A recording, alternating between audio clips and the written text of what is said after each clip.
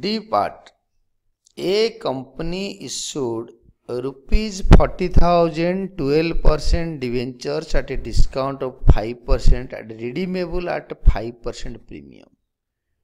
The caption will be debentures issued at a discount and redeemable at a premium, both 5% each.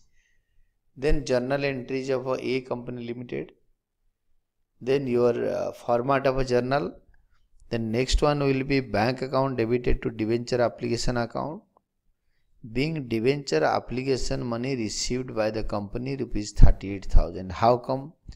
40,000 and 40,000's 5%, that is rupees 38,000. 40,000's 5% is 2,000. Hence we will be getting 5% less.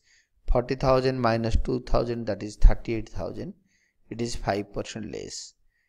Debenture application account debited 38,000 and loss on issue of debentures account debit.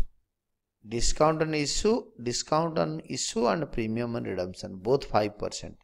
Hence 10% of 40,000, that is 4,000. Debenture application account debit 38,000, as you know it was credited previously, now it is to be debited.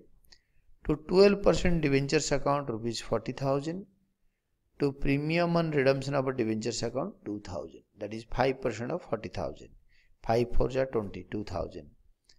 Being issued rupees 40,000, 12% debentures at a discount of 5% and redeemable at a premium of 5%.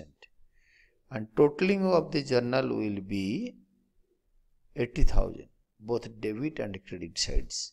And this is the final answer.